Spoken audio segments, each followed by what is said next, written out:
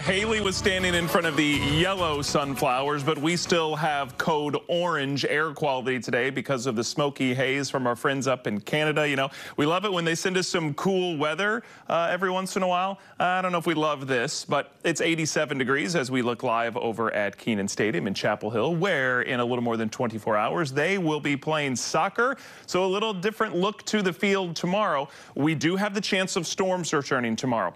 It looks like those will be in the afternoon, so kickoff at 7:30 tomorrow for the soccer game, Chelsea and Wrexham. So the storms possible earlier in the day. Hopefully they'll be out of here later in the day. We'll have to keep an eye on radar together tomorrow, but it will still be hazy, warm, and muggy with game time temperatures in the 80s. Outside right now, it's not in the 80s. Our heat index values are well into the 90s across town. So hopefully you're taking it easy out there today.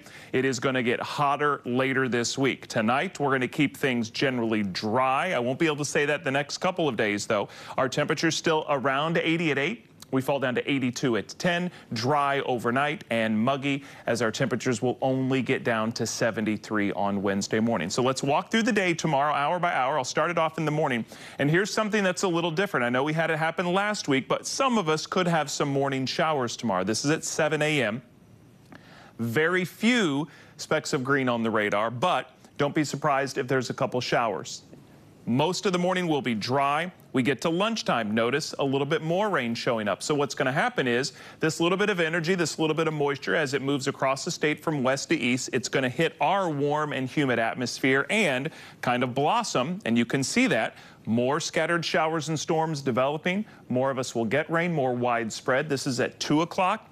Moving from west to east along I-95 corridor, closer to 4 and 5 o'clock. So if this timing holds, and I'll go all the way till about 7, 8 o'clock, you can see most of the storms have cleared our area. We are dry at 8 o'clock tomorrow. That's 24 hours out. You know, like I do, that these storms could slow down or speed up, be a little farther north and south or west. So right now it's looking like good news, like we could have a dry evening tomorrow night for the soccer game. But we'll play it by ear and keep an eye on radar tomorrow. When those storms come through in the afternoon Wednesday, we could see some severe weather. We are right now under a marginal risk of severe weather. That's a level 1 on our 1 to 5 scale. Heavy rain, thunder, and lightning, yes.